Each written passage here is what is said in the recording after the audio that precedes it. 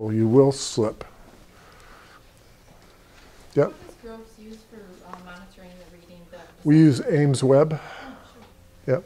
And there's also something called Dibbles, D-I-B-E-L-S. So fluency. So, you know, we do all this direct instruction, getting the kids to become fluent readers, but we can't stop with the direct instruction. Vocabulary is so key, because if you don't know the words within a, say if you become a fluent reader but don't know the meanings of words within the passage, are you going to comprehend? No, can't do. So we have to teach vocabulary as well. We have to be very explicit and systematic with vocabulary. And we also can up the ante with kids and become, you know, when I approach all of these stages and strands of reading with kids, I tell them, you are becoming linguists. You're becoming word scientists, okay? And we can up it into vocabulary and start to work with morphology. And morphology is the study of word parts and their meanings. And morphology will help kids with vocabulary. It'll also help them become better readers, because they'll start to chunk words based on roots and affixes, prefixes and suffixes. And it'll help their spelling as well.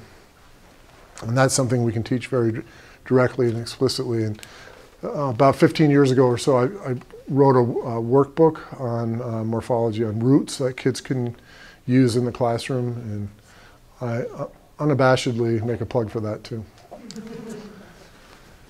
Okay, morphology is actually not to buy. I have a copy downstairs. You're free to make copies of that for free. So good. So I talked about morphology. So comprehension. Now this, we know, again, scientifically, from a research standpoint, how to teach kids to become, so they can get fluent. Okay, we can teach them really good vocabulary strategies. Comprehension is a much more difficult thing to teach, but we need to stay at it.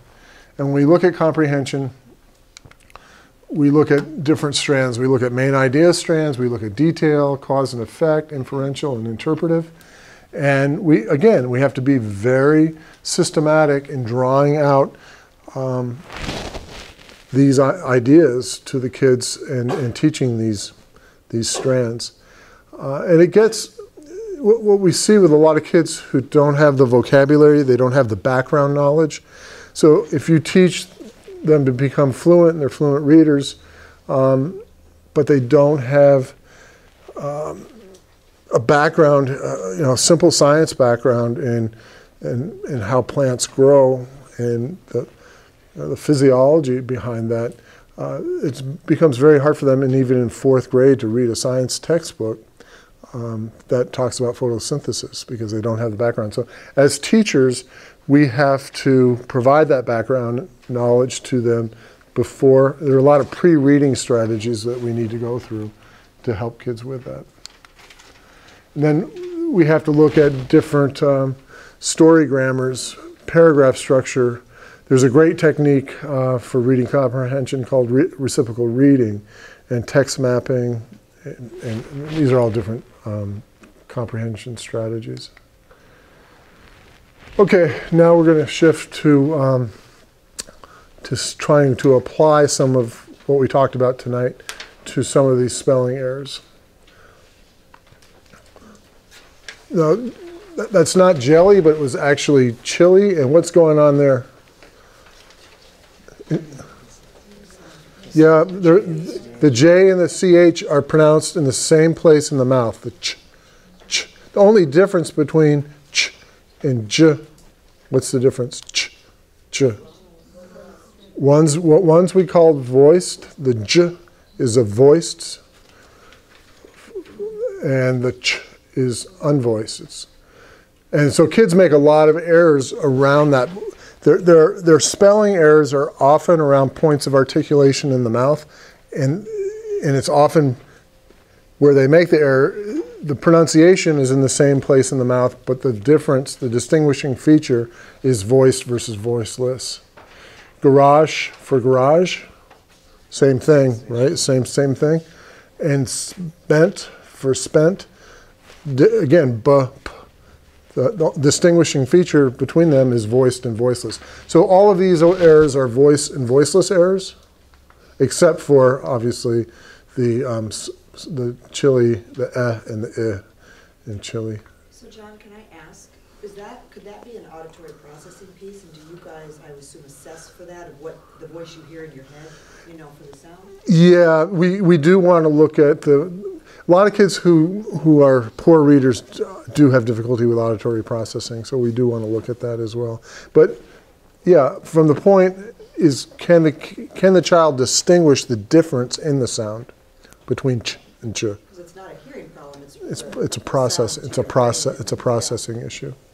And this, we see a lot of errors with ends, and we call that a nasal because when you make the sound, it actually comes, it's going through the nose. So kids make a lot of nasal issues, leaving out nasals. And we want to see error patterns. So typically, we'll see a child who does this a lot. So we have to be extra explicit with him when we're giving him the word to spell. This is these errors we call liquids. R's and L's are liquids because you can make them a continuous sound. Ooh can go on as long as you can hold it. Same with And kids, a lot of kids, young kids, have difficulty pronouncing L's and R's, right? You hear that mixed up a lot, the Elmer Fuds, right?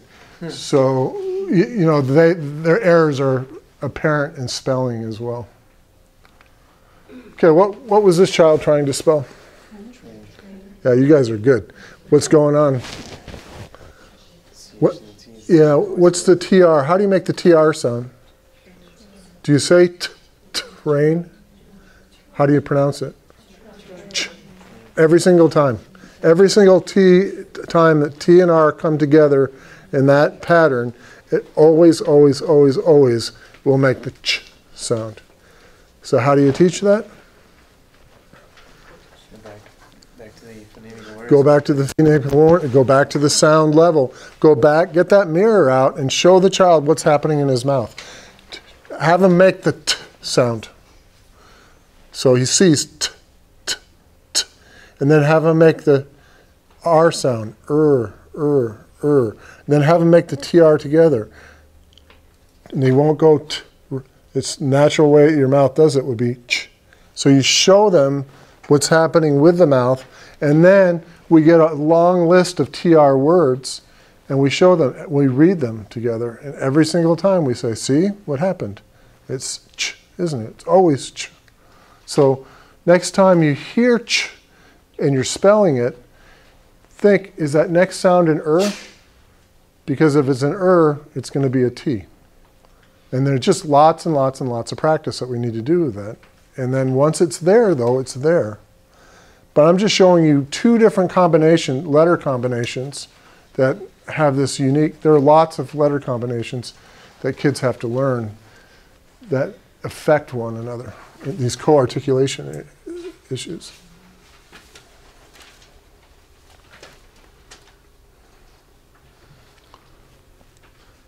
Well, this might be a problem. Okay.